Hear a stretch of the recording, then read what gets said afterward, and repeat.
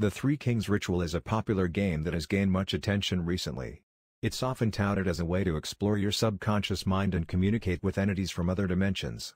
The game has been described as creepy and intense, but as a thrilling experience that can provide insights into your psyche.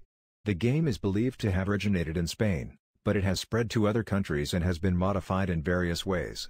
The ritual involves two participants who sit in separate rooms, each with a candle, a mirror, and a door.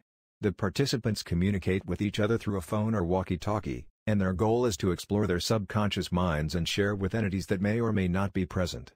Before we delve into the details of the game, it's important to note that the Three Kings ritual can be dangerous if not done correctly. Participants should take the necessary precautions and have a trusted friend or family member nearby in an emergency. The game should also not be played by anyone with a history of mental illness or easily frightened.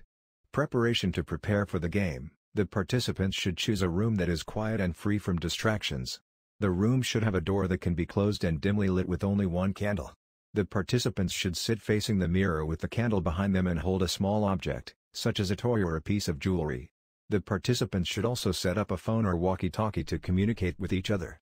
The person in the king's room should have a clock or timer to keep track of the time.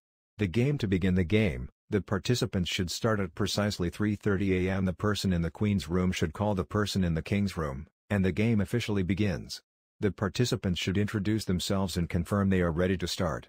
The person in the king's room should close their eyes and repeat, "I am entering the mirror" 3 times. The person in the queen's room should then ask, "Are you ready to enter?" And the person in the king's room should respond, "Yes."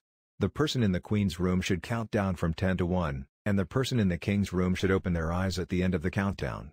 The person in the king's room should then explore their subconscious mind and communicate with any entities that may be present. The person in the queen's room should ask questions and guide the person in the king's room.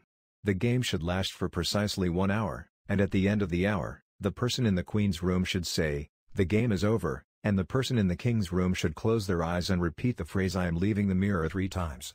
After the game is over, the participants should take some time to reflect on their experiences.